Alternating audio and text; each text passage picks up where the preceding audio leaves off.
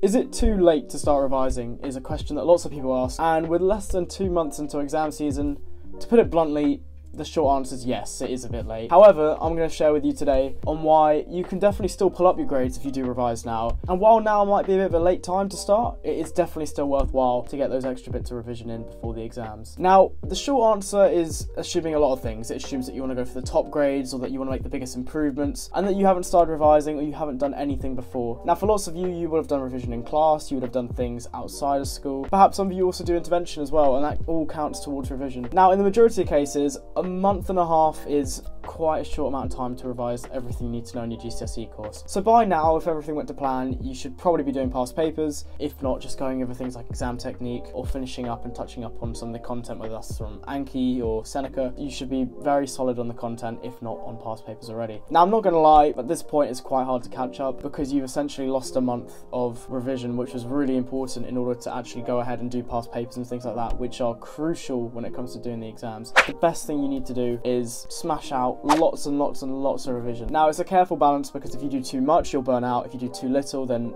you're not going to achieve what you want to. Now, if you want to go from a grade 5 to a grade 9, you've got to think, you've got a month and a half. Realistically, you didn't put in the work when you needed to, so you're now in this position where you might be working at grade 5 and you've just got to accept that you're not perhaps going to be able to reach those top grades that you'd hoped for, and it comes down to taking responsibility for not starting revision earlier. But I mean, that's not the end of the world. You can definitely pull up your grades a significant amount in a month and a half. People can go from grade 5s to grade 7s, even grade 8s at a push. 3 grades isn't unheard of for an improvement, but if you really do try between now and the exams, you could see improvements of probably about 1 grade, if not 2 grades if you're working hard. At the moment, the best thing you can do if you have not started revising is to bang out things like Anki, Seneca, but when I say you've really got to go for it and do it, you need to learn as much content as you can, because there's no point in sitting past papers if you don't know the content well enough. If you've got a slight gist of what the content's about, then you could probably get away with it and just learn through doing past papers and lots of repetition. I've spoken about this before in just all my other tips and tricks on how to revise for subjects, but you've really got to bang this out and you've got to do lots of it. Now, even if that means that 2 weeks before your exams you're still doing this sort of knowledge,